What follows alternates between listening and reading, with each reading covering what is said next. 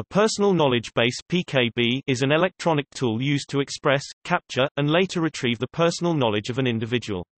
It differs from a traditional database in that it contains subjective material particular to the owner, that others may not agree with nor care about.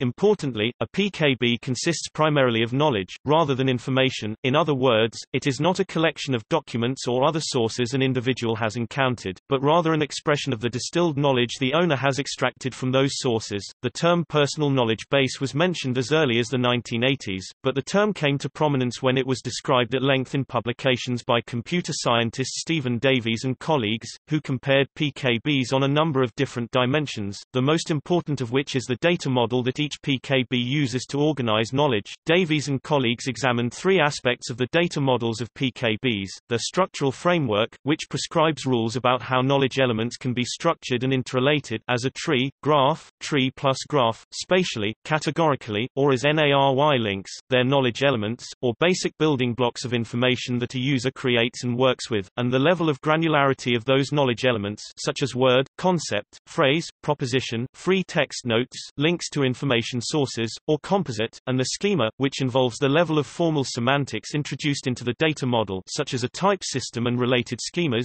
keywords, attribute value pairs, etc. Davies and colleagues also differentiated PKBs according to their architecture: file-based, database-based, or client-server systems, including internet-based systems accessed through desktop computers and or handheld mobile devices. Non-electronic personal knowledge bases have probably existed in some form since the dawn of written language. Da Vinci's notebooks are a famous example.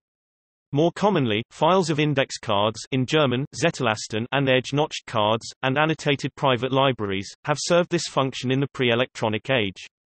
Undoubtedly the most famous early formulation of an electronic PKB was Vannevar Bush's description of the Memex in 1945. In a 1962 technical report, human-computer interaction pioneer Douglas Engelbart, who would later become famous for his 1968 mother of all demos that demonstrated almost all the fundamental elements of modern personal computing, described his use of edge-notched cards to partially model Bush's Memex.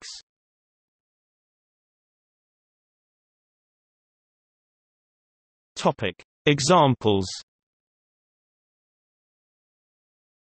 Davies and colleagues mentioned the following as examples of software applications that have been used to build PKBs: Compendium software, Haystack MIT project, MyLifeBits, Notecards, Personal Knowbase, TheBrain, Tinderbox application software. See also